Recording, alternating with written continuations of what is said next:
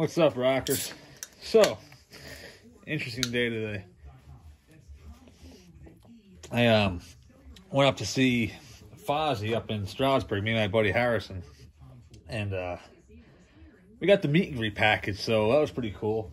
We went in at like 3:30. The show wasn't supposed to start till 6:30. Well, the doors didn't open till 6. First act at 6:30, but the meet and greet was at 3:30. So we went in. There was about 20 of us.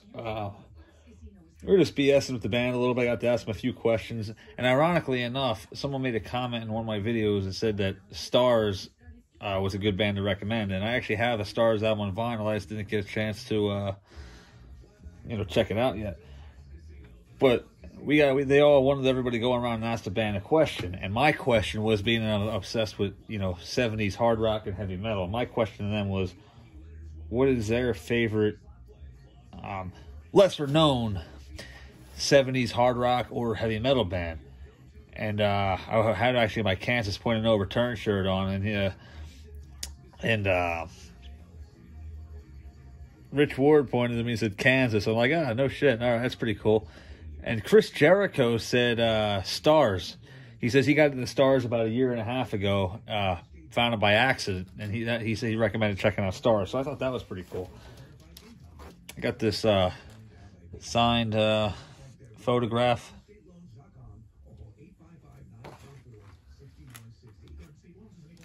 And a signed copy of the Judas CD. It's pretty good songs on that album, actually. Of course, Judas, that's my favorite one by them, hands down. So, like I said, I'm not really too big into modern rock, but I do like Fozzy. Me and my buddy Harrison have been going to see them since, every time they've been around in the area since 2012 we started. And we started down in Lancaster at the Chameleon Club. I saw them once up in Wilkes-Barre. Where else did I see them at? We saw them down at Reverb in Reading once, and now the Sherman Theater in Stroudsburg. The reason I mentioned all that was because, not only was it completely a badass experience, I was down in this record shop called Main Street Jukebox, I believe it was the name of it. Yep, Main Street Jukebox. There it is. Check it out, guys. Excellent selection. They have CDs, cassettes, and vinyl. And they sell equipment, too. And Rich Ward actually bought a Sony dual cassette deck. That was pretty cool. We were looking at him. He's like, no shit, he's checking it out.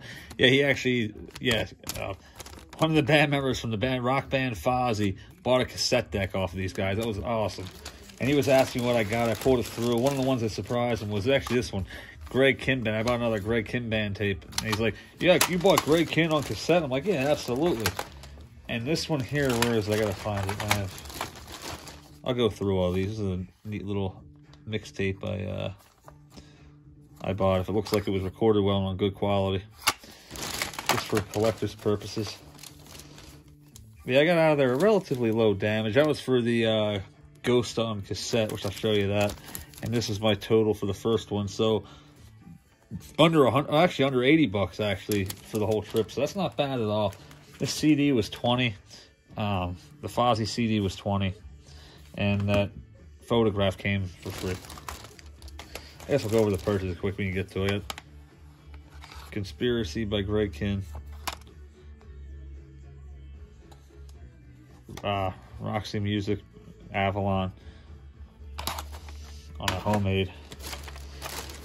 This CD is pretty cool too. It's it's from 1984 to 1994. Lehigh Valley Rocks. I don't recognize any of the music or any of the bands for that matter. Maybe some of you guys do, but I'm assuming it's all local bands from local rock and roll bands from Lehigh Valley. So I'm looking forward to checking that out one of these nights when I got some free time.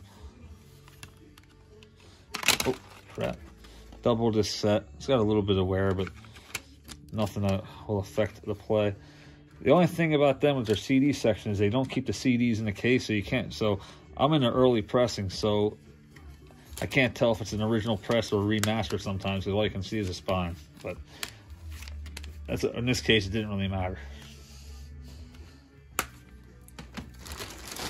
What else do we got? Oh, here it is. This is the one he pointed out. He's like, Billy's like, I love, so yeah, actually, he's actually a diehard Billy Joel fan too. Not Jericho. This is Rich Ward. But this is actually his album with Attila, but just relabeled and distributed as California Flash, and it does have the old style pressure pads. I don't want to touch it too much, it's actually in pretty good shape yet. But check that out. He was like in awe over that. He's like, yep, it's exactly what it is. Wouldn't that be something if these guys end up seeing this video somehow? But yeah, Jericho and the whole band was in there. It was awesome, man. It was really cool. Me and my buddy Harrison just checked this music store out, you know, coincidentally just browsing around. And literally right like a half hour to an hour after the meet and greet, and Fozzy, the band, just walks into this record store and starts moseying around, and they were buying stuff. Me and my buddy Harrison were looking at this Cliff Burton figurine from Metallica, and yeah, Chris Jericho bought it. We're like, no shit. I got another Quarter Flash album. This one's pretty elusive on CD for the most part. When it does show up on eBay, it usually fetches a decent amount. The reason I bought it was because, obviously, Hard in My Heart is an amazing song. But their self-titled debut has a hidden gem on there called Find Another Fool. It's a badass, hard, heavy rocker. And I just want to see if this has anything like that on there. We got David Lee Roth, Little Ain't Enough. Early Warner Brothers press.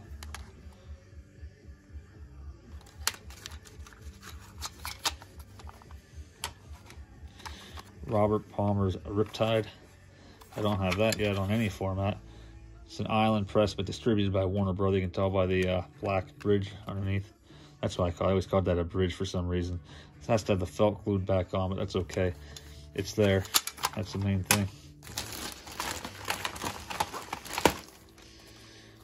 Billy Joel single. This came packed. It came in a Joel case, which doesn't have the pieces for the tape to hold the wheels in, so the tape don't get spooled up. But I've never seen this one before, so I bought it just because I collect everything Billy Joel. So you guys all know that by now.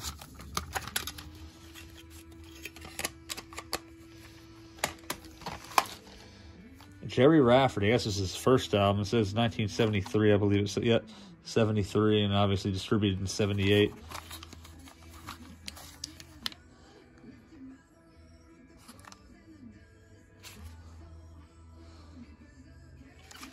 And Jericho actually gave a shout out during an actual concert to 97.9X WBSX out of, I think it's a Hazleton and Wilkes-Barre station. Actually, I know it is. I just forget if it's Hazleton or Wilkes-Barre. I know it's one of the two.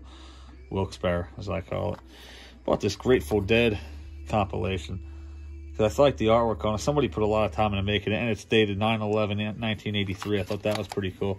And it's made on a high-quality Maxell high epitaxial cassette, too, so it should sound really good whenever I do go to play it back. I always admired the Grateful Dead for being the one band that didn't make a big deal out of people pirating their music. They actually encourage it for like their live bootlegs and stuff like that. This is the same David Lee Roth. Nope, this is the other David Lee Roth I got. So I have I think he only has 3 solo albums, if I'm not mistaken. Now I have all 3 of them. Because this got Skyscraper 2 weeks ago.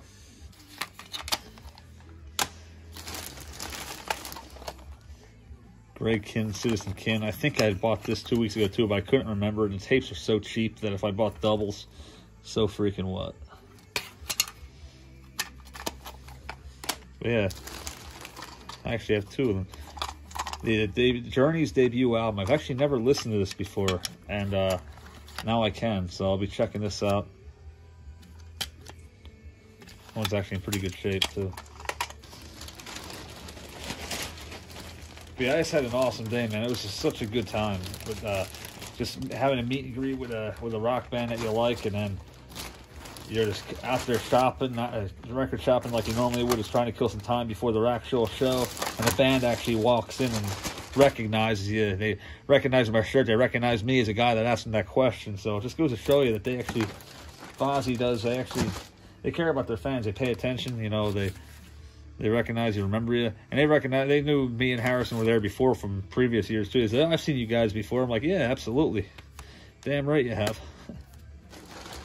Like I said, it's kind of weird for me to be into a band of this era, but well, they started in 1998 technically, but there's not many bands that are out now that I really care about, and they're one of them.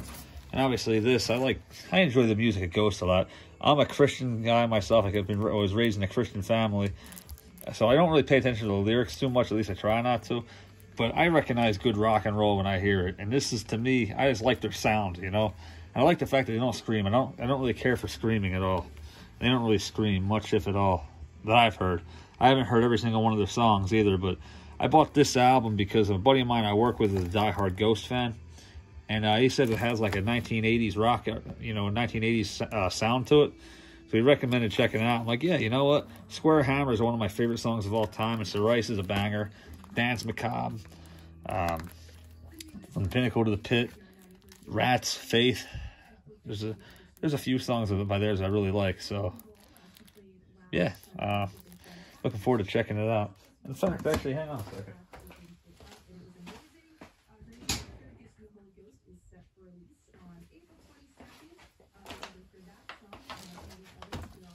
Says here it was relatively expensive, $30.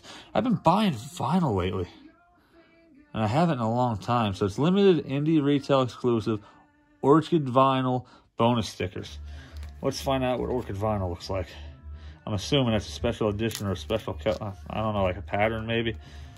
I don't really know. But like I said, nice and easy around the edge so you can get it out. This don't damage the sleeve or any of the inserts.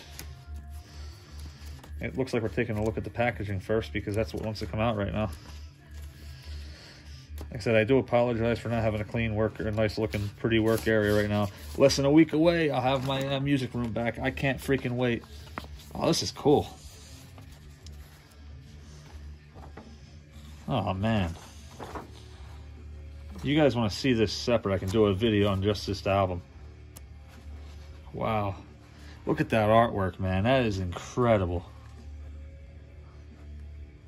That is absolutely incredible. I just wish I could lay it out better for you. Here's the lyrics. Each one has its own. Yeah, I don't like the demonic stuff too much. Like I said, that's just awesome looking. All right, hit the wrong button there. But yeah, this is where I was getting at. This is awesome. Dude, I am loving this. Poppy Murtis. That's cool. So I know I'm a CD guy. I always preach CDs. I like them better, convenient. I like the sound quality better because I really don't like pops and clicks in my music. Although with brand new vinyl, you don't really have that. So, but I don't really buy brand new vinyl very often because it's so damn expensive. Why pay? Like I said, why pay $30 for the vinyl? I can get the CD for $11, just like the cassette. They didn't have the CD there, but this cassette was $11.99 plus tax. Might as well open that too and take a look at it. But gonna open the record itself. Oh man, come on. Okay, so it's purple. Well, it is neat looking. Purple is not one of my favorite colors, but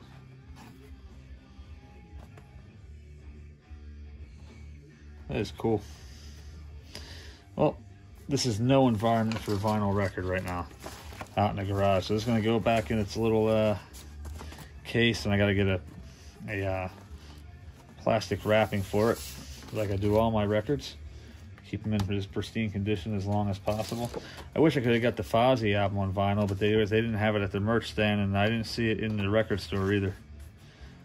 So, but yeah, being said, like I said, excuse my messy work area. My garage is pretty much always a mess. I got multiple projects going on right now, and yeah, it's not finished yet, but that's one of my future projects to do. So anyway, that being said, I'm gonna yeah, it's a disaster in here. Like I said, I want to get my music stuff out of here in the house, but this is literally the only flat surface I have right now to work, is with her moving in and my sister and the in-laws moving out. It's been crazy. Like I said, you guys saw my basement, and right now it's even worse than it was the last time you've seen it. So that's okay. A couple more days, I'll have it all back, and I'll be able to make you nice, pretty looking videos again, instead of in a workbench on top of a AC unit that I didn't even get to restoring yet. Anyway, that being said, guys, thank you so much for watching. Let me know what you think.